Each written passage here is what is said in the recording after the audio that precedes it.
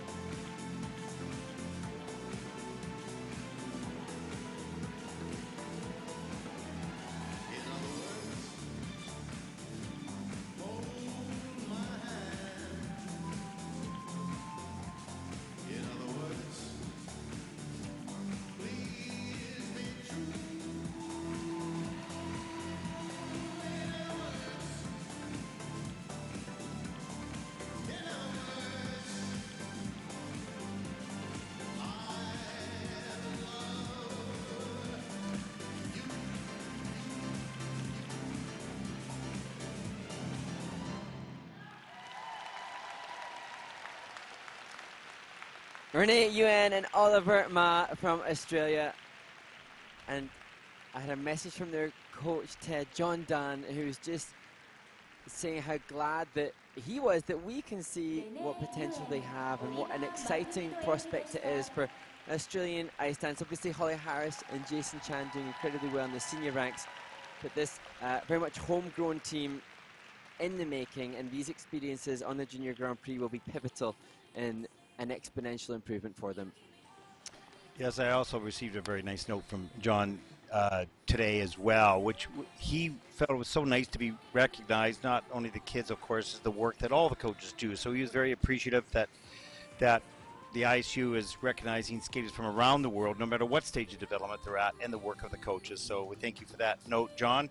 Well done, and we need people committed to developing these athletes. As we take a look at the pull through into the twizzles, just a little out of sync there. And just little small details to be worked on, pointed toes and things like that. But this is normal for juniors.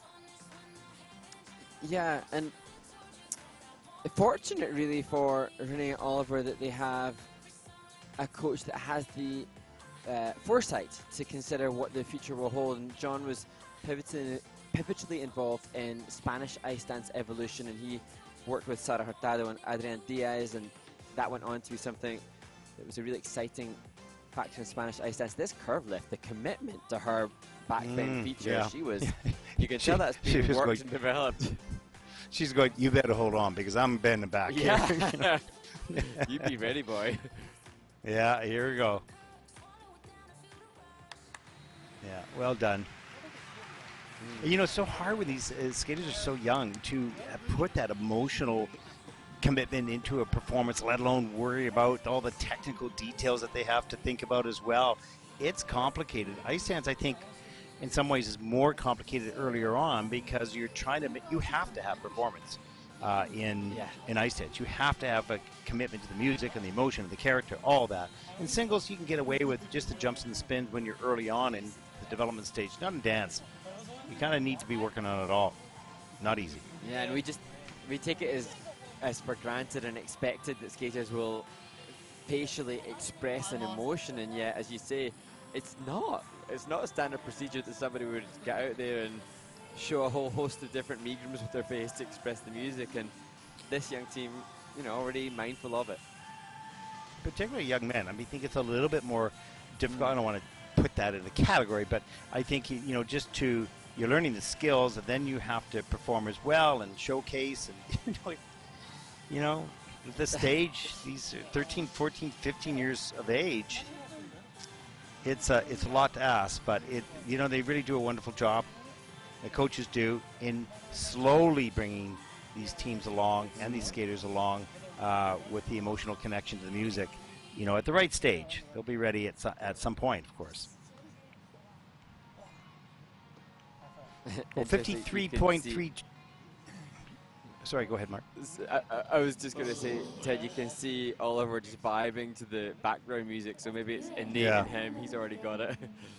He's already got it. 53.32 is the personal best. Well, here it is, the season's best of 55.65. And that'll put Renee and Oliver currently into fourth place. So well done, moving those scores up and continuing on the development path.